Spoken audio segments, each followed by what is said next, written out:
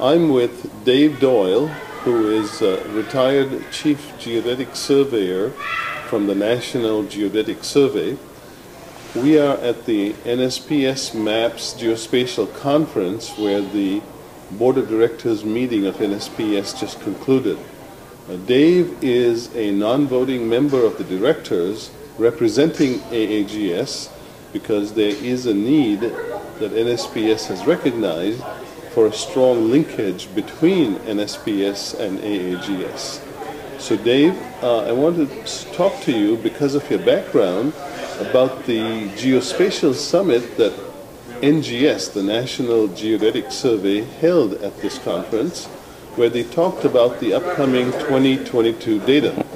Now, the first thing I learned is that you will get spanked if you call it that.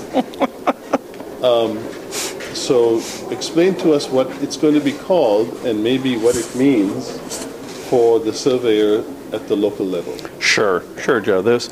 First of all, NGS did a tremendous job putting on a series of programs detailing the various elements of the plans for this new spatial reference frame, geodetic reference frame plan for 2022. It's a modest distinction, if you will. You can quite easily say it's a change in datum, but the classical approach to a datum, horizontal or vertical, was almost always sort of a static definition. I have a monument in the middle of some farmer's field. I have a set of coordinates that are associated with it, and they rarely, if ever, change, and then everything else is related to that. In the world that we live in now, using global technologies, whether it's the global positioning system or the other systems that are part of the global navigation satellite systems, we can now achieve certainly centimeter level positioning, if not better, over tremendous distances. Well, this implies a more sophisticated approach to producing coordinates, and so the context now is referred to as a reference frame. Well, the distinction between a classical geodetic datum, horizontal or vertical, is now to add in those components that allow us to take into account plate tectonic motions, Earth orientation parameters, and a variety of other conditions, that are not generally associated with those classical datums. In addition, historically, we've always referred to datums as one of two types.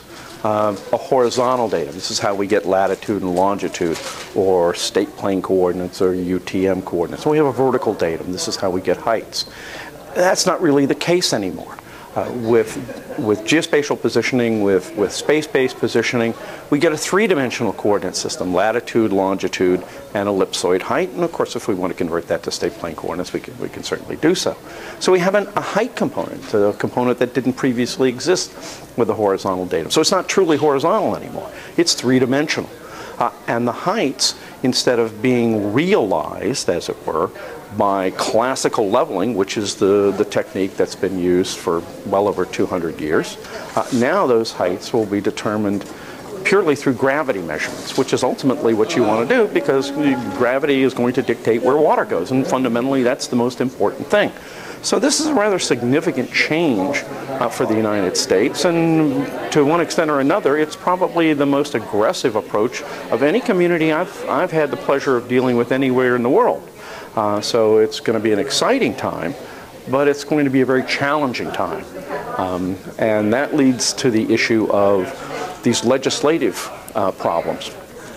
With the development of the NAD 83 in the mid-1980s, 48 of the 50 states adopted specific legislation that says, oh, if you're going to work in if you're going to work in Maryland or you're going to work in North Dakota, you're going to use the North American datum of 1983, and here's how that's defined. And there were a number of attributes that were associated with that. Well, that's very restrictive.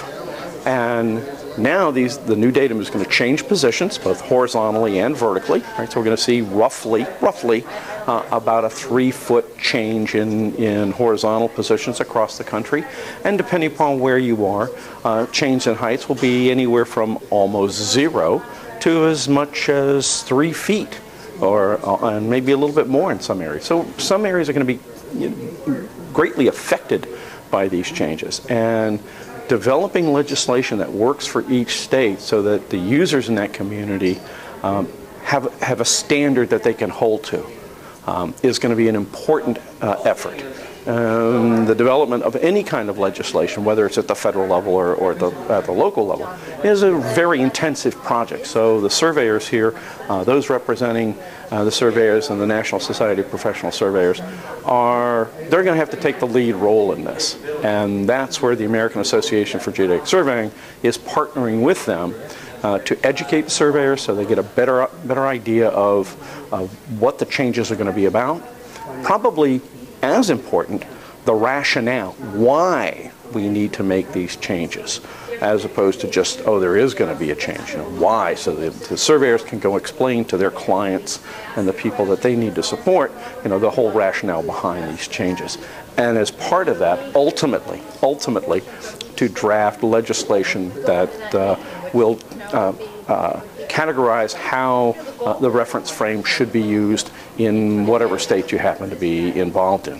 So this is a fairly long-term process, I'm sure, and we won't really see all of this come together until at least 2022 when the datums are out, and perhaps a little bit after that as well.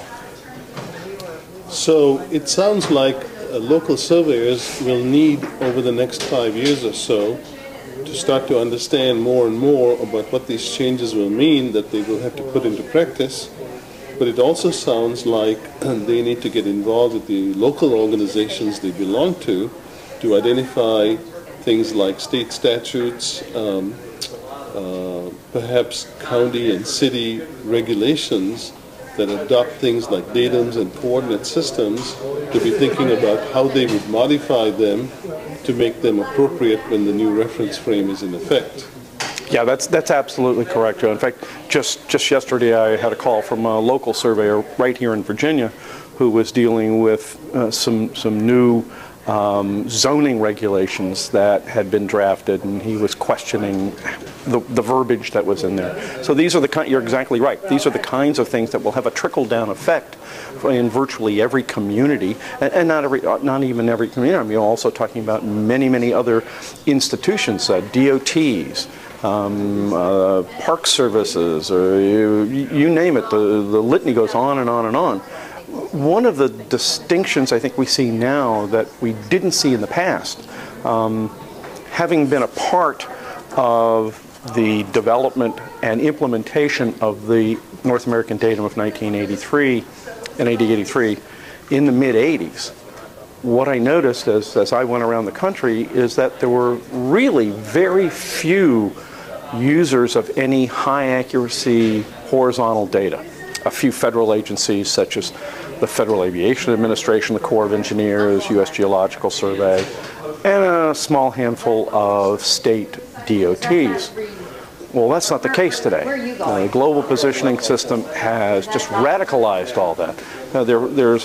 I doubt there's hardly a community in this country that isn't sitting on top of mountains of very high accuracy geospatial data that's been collected now for possibly as much as 30 years. So this transition is going to be rather significant for many of them. And it's not just going to be a trivial thing of, oh, I have a datum transformation here, plug this number in, I get some new numbers. There are the tentacles that reach out from all of these things that go down to very likely as much as the person who's reading the water meter, where the coordinates of where the water meter are, or certainly 911 responders, these kinds of things. And so this is going to have a very significant impact. Thank you very much, Dave. This certainly gives everyone, I would hope, much food for thought. And as time goes on and more information is developed, I'm sure we'll be touching base with you again, as well as some of your peers in AAGS. Pleasure, Joe. Anytime.